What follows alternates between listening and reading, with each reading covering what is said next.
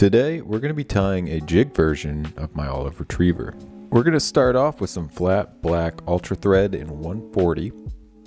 Secure that to the hook and snip free. Next, we'll wrap up towards the head of our fly.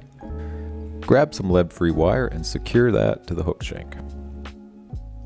Helicopter free and wrap back towards the back of the fly.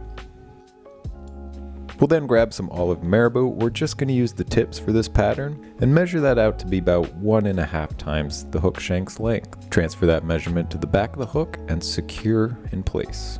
To help build up our body, we will fold the marabou back, wrap our thread towards the head of the fly, fold the marabou back over, and once again secure in place. Trying your best to trap any feathers as we move back towards the back of the fly. So we can snip the excess free. Grab some olive flash, we're going to need about 4 strands, and secure that to the back of the hook. Then we'll fold over the flash and secure it on the opposite side.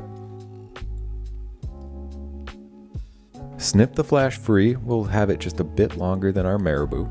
Grab some UV Estaz and use our thread to secure that to the hook shank.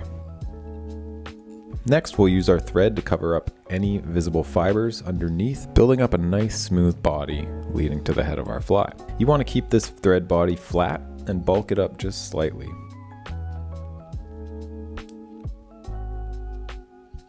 Once we're happy with our body and no fibers are visible through the black thread, we will grab our Estaz, pull the fibers backwards, and begin to wrap that up in open spirals to the head of our fly.